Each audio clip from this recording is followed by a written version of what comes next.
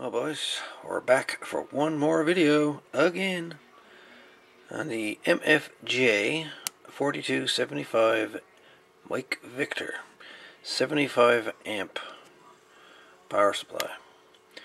And just a recoup of the last video. Remember these guys sizzling like frying eggs? Well, $64.17 later, we have 4 brand new ones. 1000 UF, 200 volt. Exact same type, not tape, but same value. It's going to be going in this that was in there before. So, 200 volt, 1000 UF, or microfarad, for those purists out there. So we got 200 volt, 1000 microfarad. So, the fun part with this thing is getting it apart, because I don't need to take the whole circuit board like out of this thing completely. Basically what I'm going to do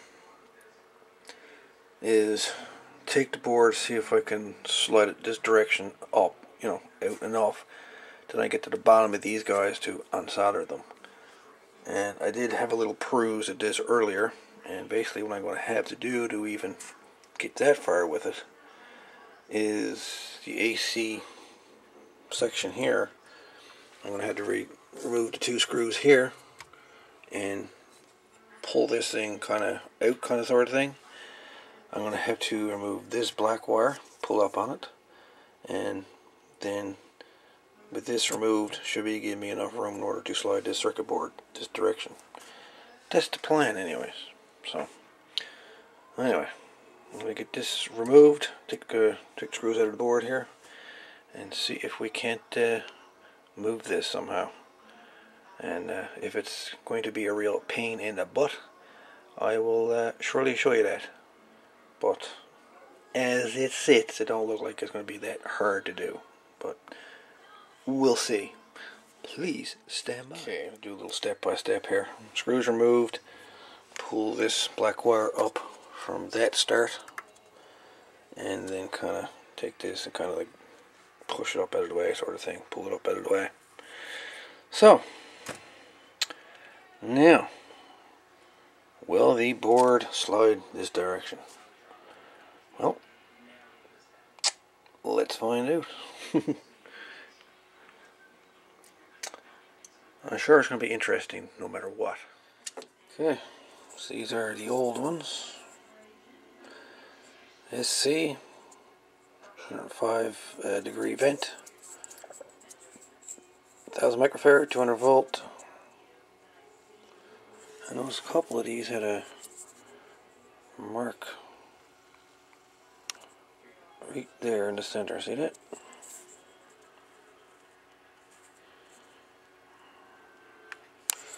That one did.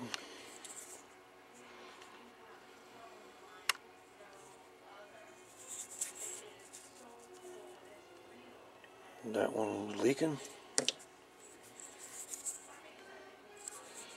This is the other one.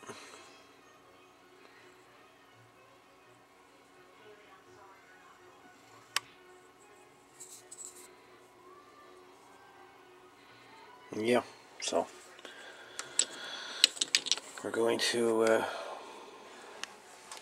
deposit these. So I managed to get the board up this far. Not a lot of give here. But I ended up having to remove the black wire from here, as well as the red wire off of this. I had to unplug them in order to get the board this far. So now I just got to clean up these solder joints here.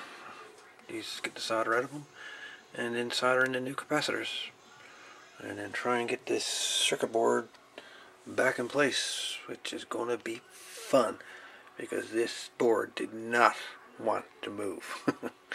Anyways, okay, so I have the new capacitors put in here. Everything is soldered up. So now, trying to weasel this circuit board back into place. Gonna be fun. Okay, so I got the board remounted. Capacitors have been changed, and I just tried her out. So we have more capacitors here sizzling besides these four. These four now are actually dead quiet, so these four are actually good now. Well, actually good, they're brand new. But now we've got another failure of some sort going on.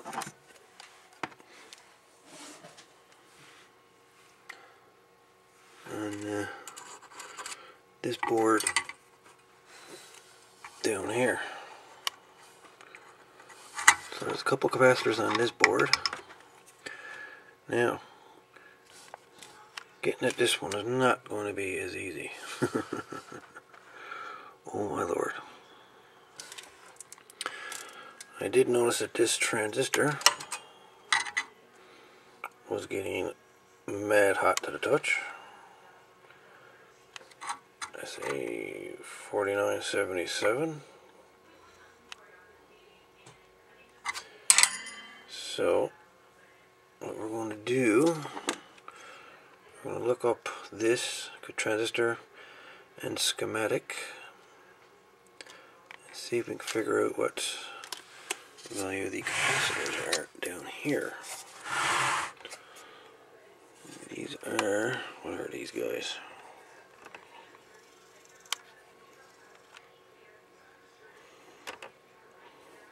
Two 20 microfarads at 35 volt. So that's where we're to now with it.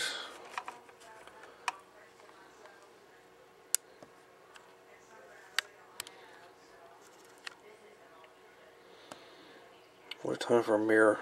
I'd like to see if those capacitors there are leaking.